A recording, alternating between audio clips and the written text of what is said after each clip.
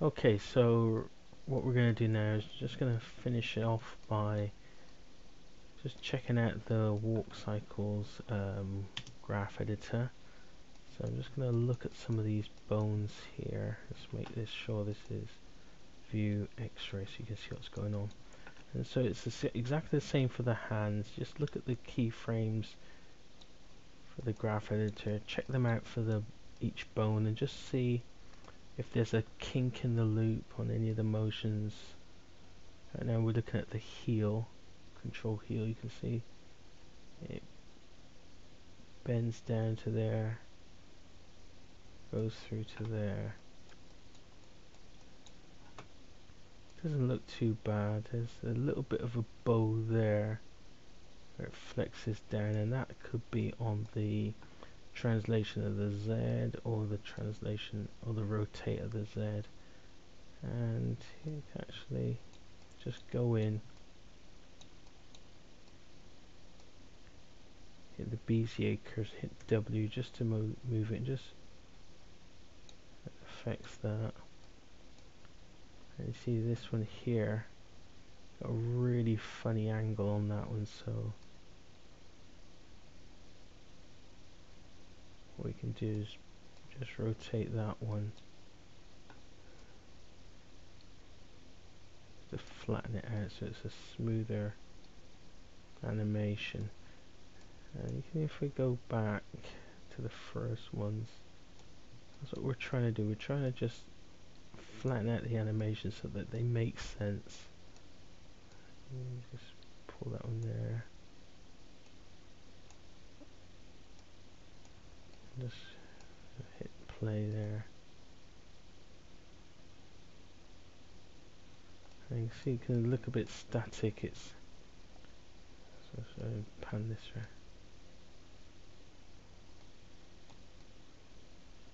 A bit too static. I'm just going to Alt Z that one.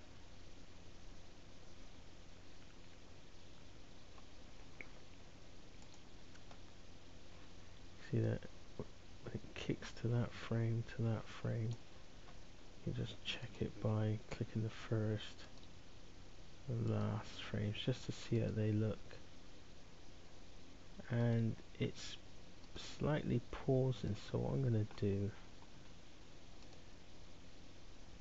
just go to frame 30. I'm just going to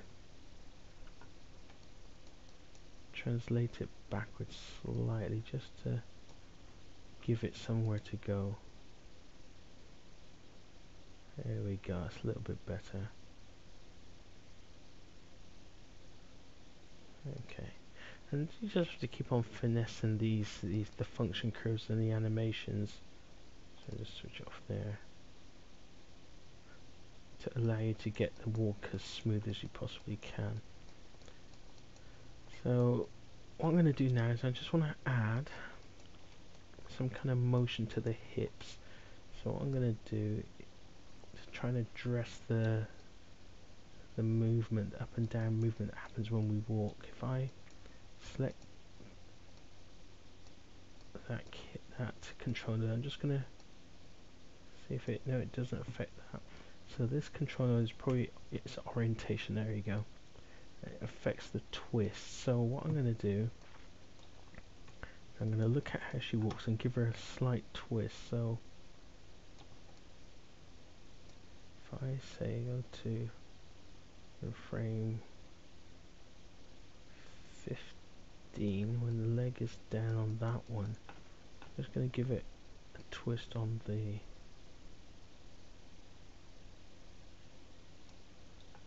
that angle.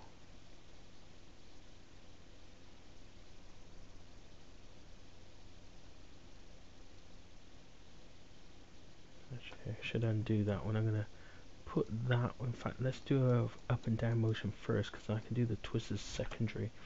So if I go to frame 10, I'm just going to hit W and just going to bring that down slightly, and just to undo that so you can see what's going on. So if I move that down slightly, There we go. I'm gonna go to frame.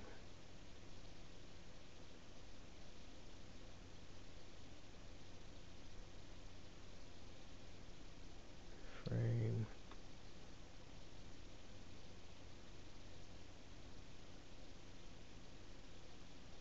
15, frame 5, 10, it's down, 20, what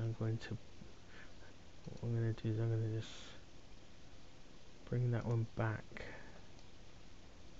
to where it was at 20, hit save key, oops, actually in the wrong place, save key, select that again.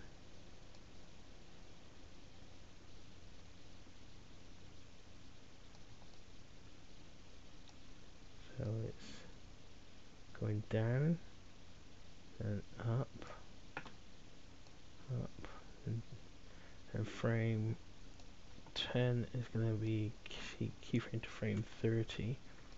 If I hit play, oops, it's not quite there. So it's come on. Sorry, it's fighting me a bit there. So goes there. So what I can do is actually should be okay. So if I put the down, so if I put frame, what I'm going to do is I'm going to do shift frame 10. I'm just going to drag frame 10 to frame 5. Oh, come on.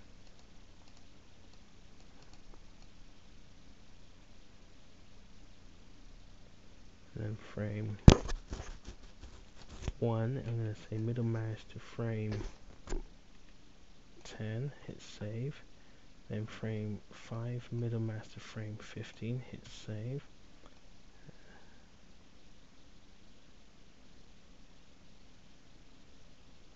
A little bit bobbing up and down.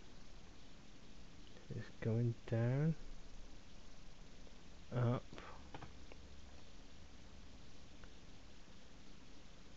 See, so I might have to take out that keyframe, just delete that keyframe.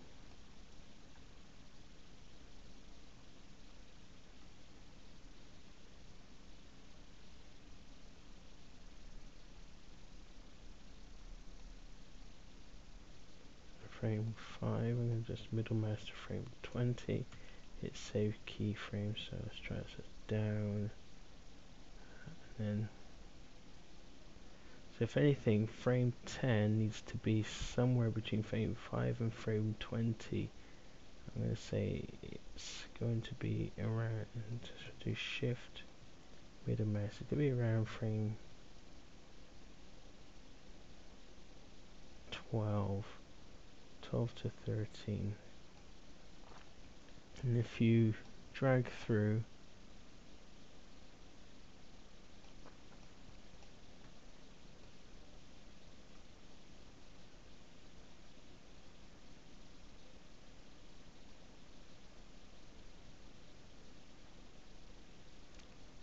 I'm going to say shift frame 20 to frame 25.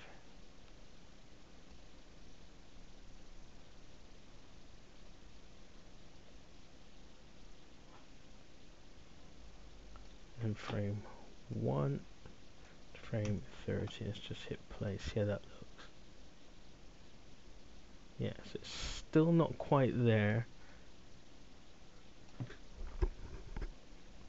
And what I'm going to do is I'm going to actually hit spacebar and go to side view.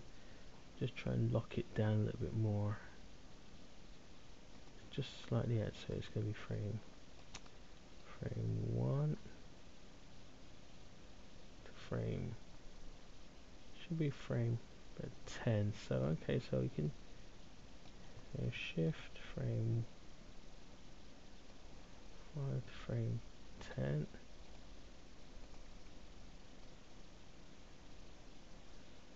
And you want, in fact, let's delete this frame 13. So delete frame 10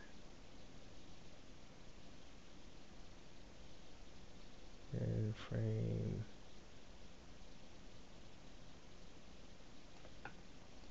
20. I'm just going to move it to frame 1 to frame 20, hit save.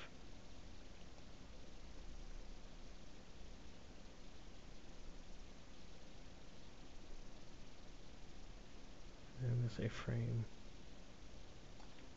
20, then I'm going to say frame 5 is the same. Frame 26.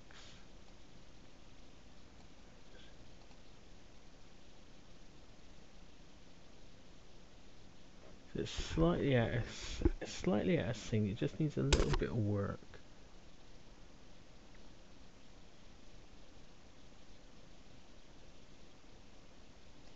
And we can, if we hit spacebar now, we can just go into keyframe on the graph editor and just play with that.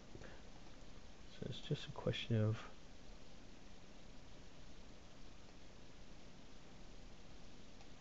scaling those out.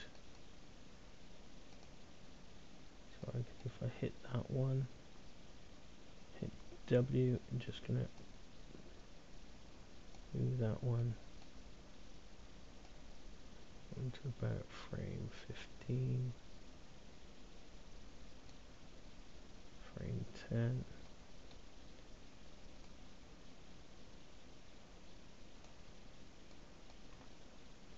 To about frame 8. Hit play. Better.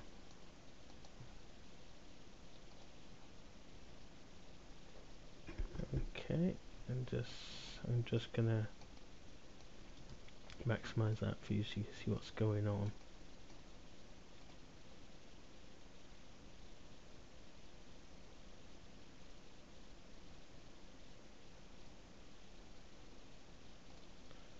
Okay, so it's now just a question of cleanup. So it's just trying to lock the feet down. So this is where you'd actually be looking at your animation now. Just trying to make sure that at frame 10 the animation is locked down.